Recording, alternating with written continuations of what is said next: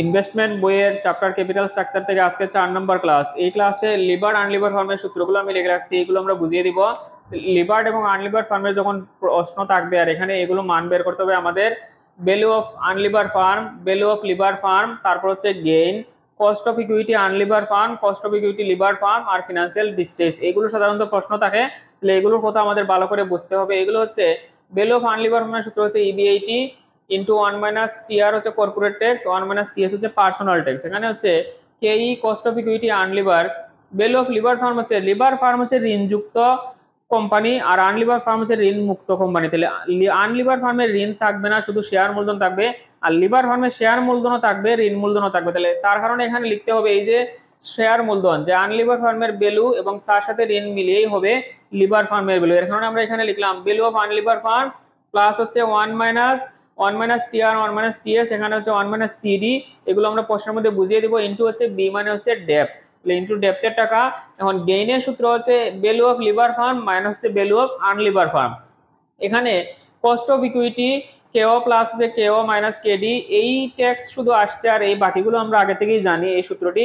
তাহলে B by S, এখানে যখন কস্ট অফ ইকুইটি আনলিভার ফার্মের কাজ করব তখন আমরা লিখবো পার্সোনাল ট্যাক্স, আর যখন লিভার ফার্মের কাজ করব তখন আমরা লিখবো কর্পোরেট ট্যাক্স। তারপর হচ্ছে ফিনান্সিয়াল ডিস্ট্রেস, ফিনান্সিয়াল ডিস্ট্রেসের সূত্র হচ্ছে ডেপ্টকে ফিনান্সিয়াল ডিস্ট্রেসের রেট দ্বারা গুণ দিতে হবে। যেমন ডেপ্ট যদি হয় 5 লক্ষ আর ফিনান্সিয়াল ডিস্ট্রেস যদি হয় 10%, 5 লক্ষ হয় 10% হচ্ছে 50,000। এইভাবে আমরা এই সূত্রটি মান বের করব। এখন আমি এখানে দুটি প্রশ্ন লিখে রাখছি, এইগুলো আজকে ক্লাসে সমাধান করে দিব। তাহলে লিভার আনলিভার ফার্মের সকল অঙ্ক সবাই সমাধান করতে পারবে। আমাদের প্রথম অঙ্কে বলা আছে ডিটেইলস বলছে ইউএনএল, ইউ হচ্ছে আনলিভার, এল হচ্ছে লিভার।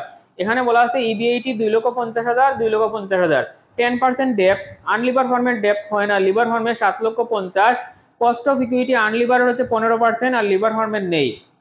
কর্পোরেট ট্যাক্স রেট এখানে 40%, এখানেও 40%, পার্সোনাল ট্যাক্স রেট এখানে 10%, ওইখানেও 10%।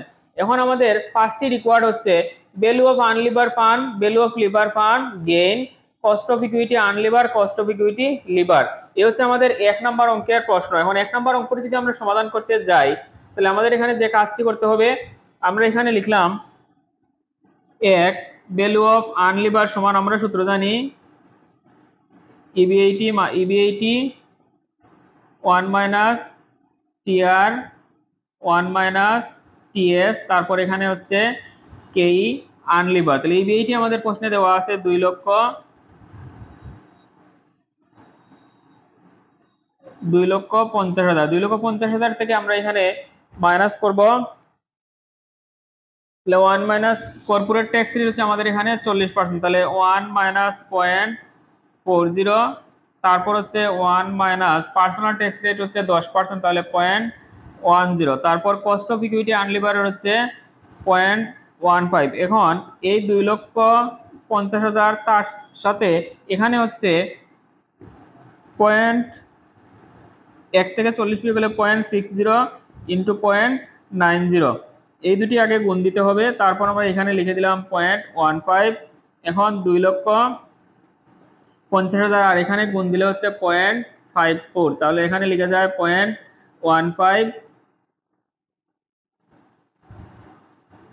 তারপরের কাজটি হচ্ছে এই 2,50,000কে এখন এখানে গুণ দিতে হবে, তাহলে 2,50,000 গুণ হচ্ছে 0.54, তাহলে এখানে হয়ে যাবে 1,35,000 0.15 ভাগ হচ্ছে 0.15, তাহলে এখানে হয়ে যাবে 9 লাখ। আমাদের এখানে ভ্যালু অফ আনলিভার ফার্মের উত্তর হয়ে গেছে 9 লাখ। তাহলে আনলিভার ফার্মের ভ্যালু যদি 9 লাখ হয়, এখন আমরা লিভার ফার্মের সূত্র ব্যবহার করব।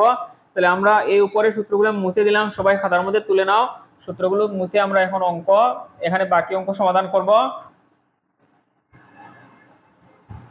তাহলে তারপর এখানে যদি আমরা লিখি এখন 2 নাম্বার ভ্যালু অফ লিভার, সূত্র হচ্ছে ভ্যালু অফ আনলিভার প্লাস হচ্ছে 1 মাইনাস টিআর 1 মাইনাস টিএস, তারপর এখানে হচ্ছে 1 মাইনাস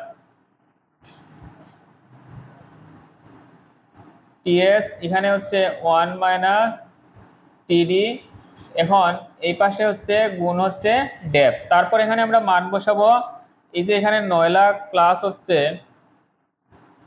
1 মাইনাস, এখানে হচ্ছে 1 মাইনাস 0.40 এখানে হচ্ছে 1 - 0.10, তারপর এখানে এই যে কস্ট 1 - TD মানে হচ্ছে এই যে এই অঙ্কে আছে ইন্টারেস্ট ট্যাক্স রেট, কিন্তু আমাদের উপর এই অঙ্কে ইন্টারেস্ট ট্যাক্স রেট নেই, তার মানে এই যে টিডি মানে হচ্ছে interest tax rate. Interest tax rate যেহেতু এই অঙ্কে নেই, তাহলে এখানে লিখবো আমরা 1 - 0, তারপর গুণ ডেপ্থ হচ্ছে আমাদের অঙ্কের ডেপ্থ হচ্ছে 7,50,000।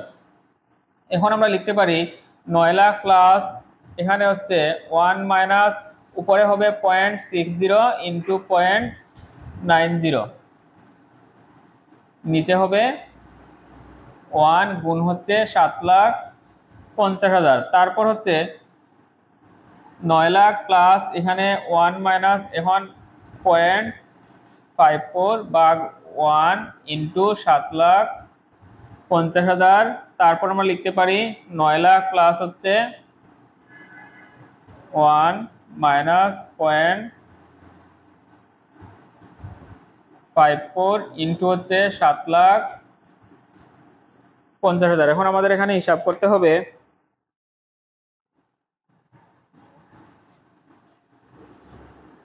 9 লাখ প্লাস হচ্ছে এখানে বিয়োগ করলে হবে 0.46 ইন্টু হচ্ছে 7,50,000, তাহলে 9 লাখ প্লাস হচ্ছে এখানে 0.46 ইন্টু 7,50,000, তাহলে এখানে হয়ে গেল 3,45,000, তাহলে টোটাল হয়ে গেল 12,45,000। এখন যদি আমরা 3 নাম্বার সমাধান করতে যাই, 3 নাম্বার হচ্ছে গেইনের সূত্র হচ্ছে value of levered minus value of unlevered, তাহলে ভ্যালু অফ লিভার হচ্ছে 12,45,000 মাইনাস হচ্ছে 9 লাখ, তাহলে এখানে হয়ে গেল 3,45,000। এই হয়ে গেল আমাদের তিনটি সমাধান। তিনটি সমাধান হওয়ার পর এখন আমাদের 4 এবং 5 নাম্বার হচ্ছে কস্ট অফ ইকুইটি আনলিভার এবং কস্ট অফ ইকুইটি লিভার, তাহলে আমরা এখন কস্ট অফ ইকুইটি লিখবো আনলিভার এবং লিখবো কস্ট অফ ইকুইটি লিভার। এই দুটি সূত্র সমাধান করলে এখানে আমাদের এই অঙ্কটি সমাধান হয়ে যাবে। তাহলে এই দুটি সূত্র আমরা এখন প্রয়োগ করব এখানে।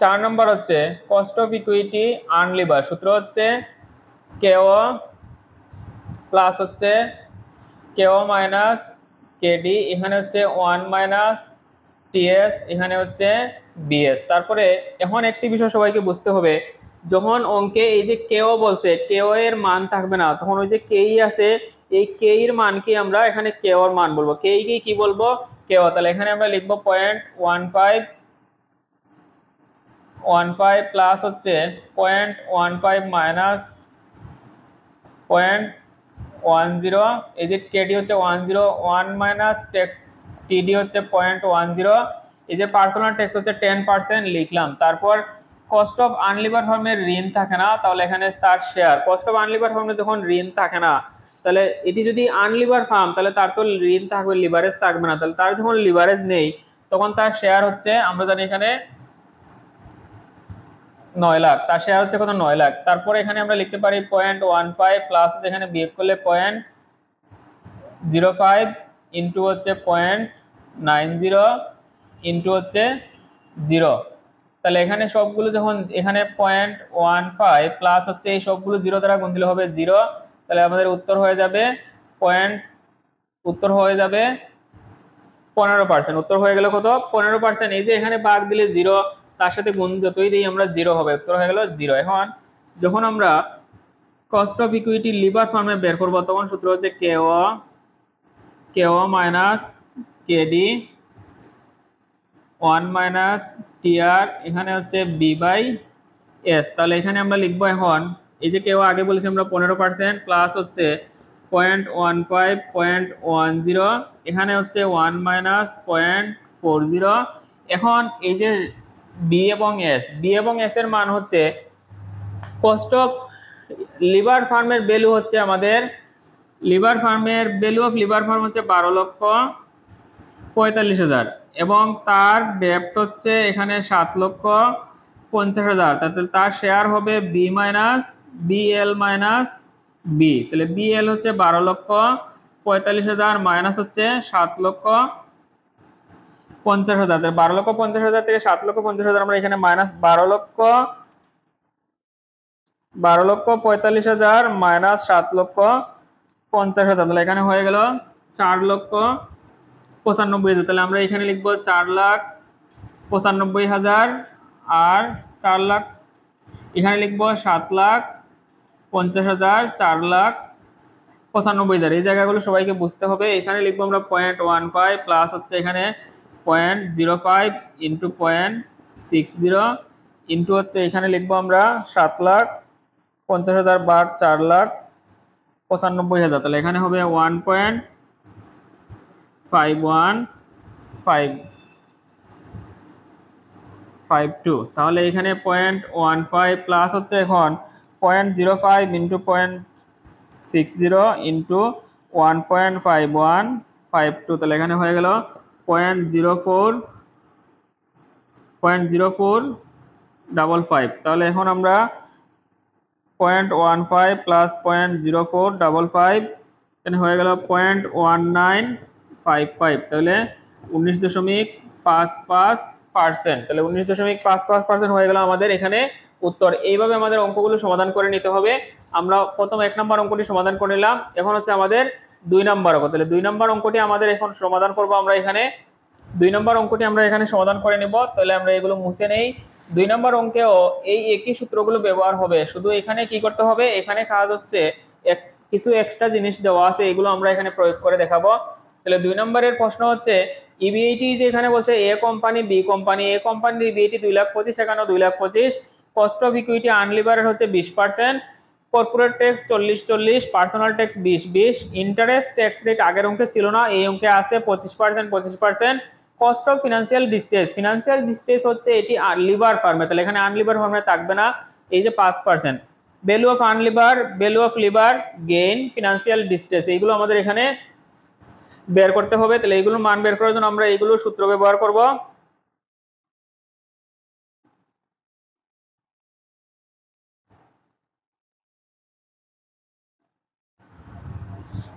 এক নম্বর হচ্ছে ভ্যালু অফ আনলিভার, সূত্র আমরা জানি ইবিআইটি 1 মাইনাস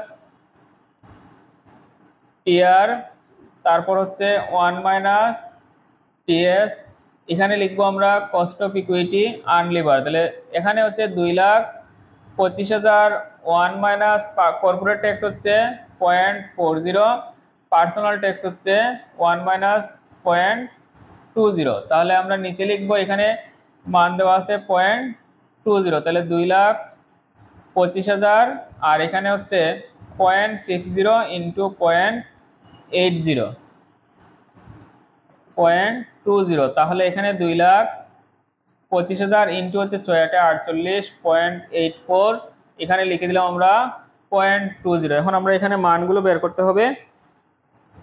এখানে হচ্ছে 2,25,000 ইন্টু 0.48, তাহলে এখানে হয়ে যাবে 1,08,000.20 ভাগ 0.20, 5,40,000। তাহলে আমাদের এখানে ভ্যালু অফ লিভার ফার্মের উত্তর হয়ে গেল 5,40,000।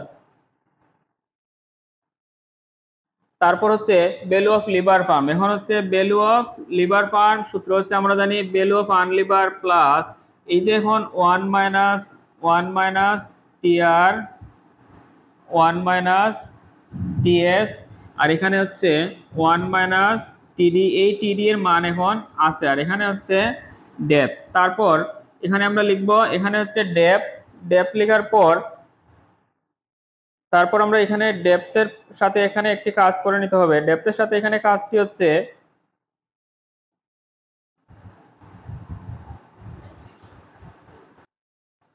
তাহলে এখানে আমরা লিখলাম ডেপথ ইনটু ফিনান্সিয়াল ডিস্ট্রেস। এই যে ফিনান্সিয়াল ডিস্ট্রেস এবং টিডি, এই বিষয়টি হচ্ছে এই অঙ্কে 2 নম্বর প্রশ্নে এগুলো আলাদা।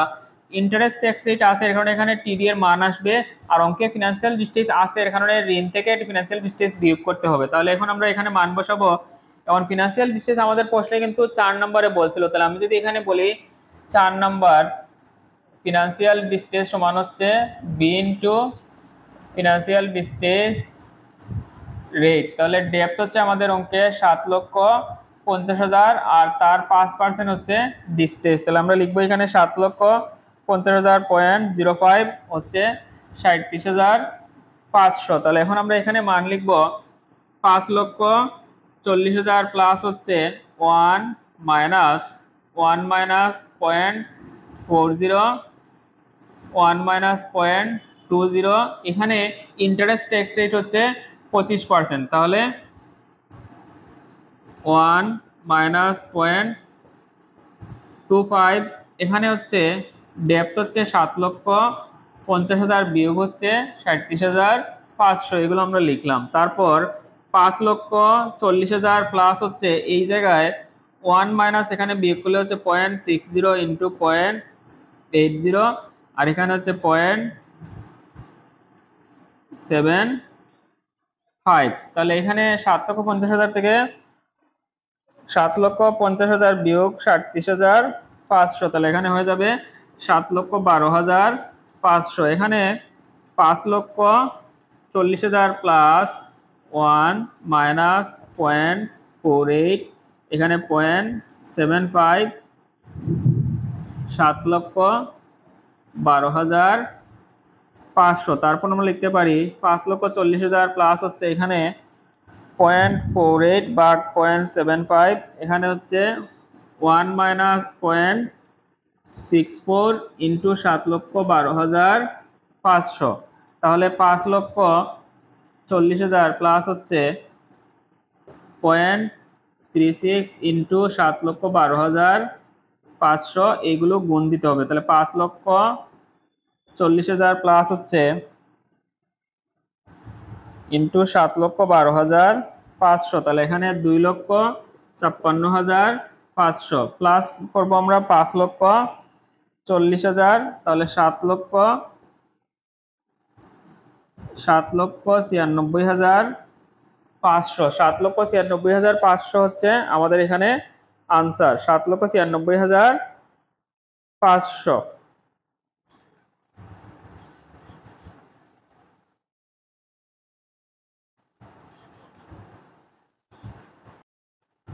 এই ক্যালকুলেশনটা আমি আবারও বুঝিয়ে দিই। এখানে এই যে 7,50,000 থেকে 37,500, সবাই এখানে এই বিষয়টি বিয়োগ করে দিবে। এখানে বিষয়টি আসলে বিয়োগ হবে না। এখানে আমরা জানি এখানে যে ফর্মুলাটি হচ্ছে এই যে ভিতরের মান, এই মানের সাথে এই 7,50,000 সম্পর্ক হচ্ছে গুণ। তাহলে এই মানটি যখন আমরা বিয়োগ করে এই যে নামিয়ে 1 - 48, এই যে 1 - 64, সেখান থেকে হবে 0.36। এই 0.36 এর সাথে 7,50,000 গুণ দিতে হবে। তার যে মান পাওয়া যাবে ওই মান থেকে 37,500 আমরা বিয়োগ করব। তাহলে এই যে এর মান হচ্ছে 2,70,000, এখান থেকে বিয়োগ করলে 3,32,500, তার সাথে 5,40,000 যোগ করলে 7,72,500। এই হচ্ছে ভ্যালু অফ লিভার ফার্ম। এখন 3 নাম্বার শুধু বাকি আছে, বাকি সব কাজ আমাদের করা শেষ। 3 নাম্বার হচ্ছে এই যে value of liver farm, 3 number হচ্ছে গেইন। এখন এই অঙ্কে যদি ফিনান্সিয়াল ডিস্ট্রেস না থাকতো, ফিনান্সিয়াল ডিস্ট্রেস না থাকলে কিন্তু আমরা value of আনলিভার farm, value of liver farm থেকে ভ্যালু অফ আনলিভার ফার্ম বিয়োগ করতাম, কিন্তু এখানে ফিনান্সিয়াল ডিস্ট্রেস থাকার কারণে এই কাজটি করা যাচ্ছে না। তাহলে এখানে কি করতে হবে, এখানে সূত্র বসাতে হবে। এই যে আমি দেখিয়ে দিই, তাহলে ফিনান্সিয়াল ডিস্ট্রেসের এই অংশটি আমরা বাদ দিয়ে দিই। ফিনান্সিয়াল ডিস্ট্রেসের এই অংশটুকু আমরা কি করব, এই অংশটুকু আমরা মাইনাস করে দিলাম। তাহলে ফিনান্সিয়াল ডিস্ট্রেসের এই অংশটুকু থাকলো না। এবং সামনের দিকে এই যে এই ভ্যালু অফ লিভার ফার্ম, এটিও এখানে বসবে না। এই হচ্ছে আমাদের গেইনের সূত্র। তাহলে গেইনের সূত্র এই যে আমি এখানে বসিয়ে দিলাম, এটি হচ্ছে আমার 3 নাম্বার। 3 নাম্বার হচ্ছে আমাদের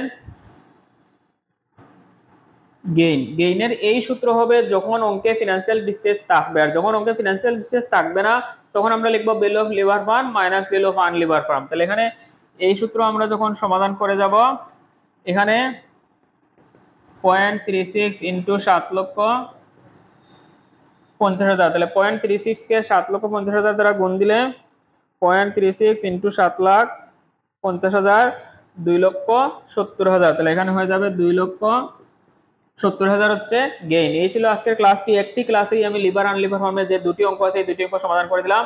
ক্লাসটি একটু লং টাইম হয়েছে, কিন্তু বুঝতে সুবিধা। অঙ্ক দুটি ভালো করে বুঝে নিলে এই নিয়মের সকল অঙ্ক তোমরা সমাধান করতে পারবে। ধন্যবাদ, সবাই ভালো থাকো, আর এই নিয়মের অঙ্কগুলো বই থেকে সমাধান করে নাও।